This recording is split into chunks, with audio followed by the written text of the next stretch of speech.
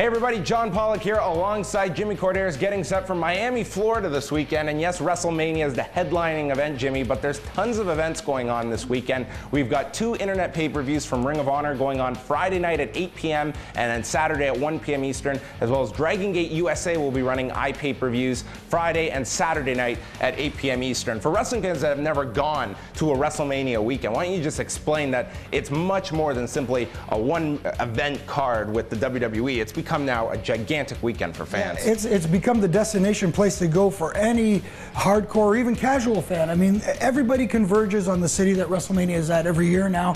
I mean, of course, you have the fan access, the Hall of Fame and WrestleMania, and Monday Night Raw, usually the Monday night afterwards. But ROH, they come in full force and they put on some great shows. Dragon's Gate USA as well. I mean, it's a must.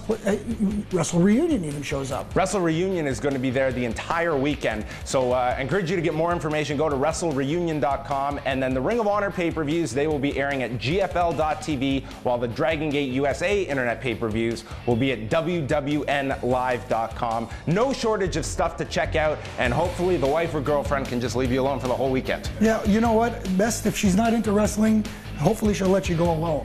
It's WrestleMania weekend in Miami, Florida. Keep it tuned as we will be keeping you updated all weekend long, and you can give us a follow at Law Radio at Jimmy Corderas.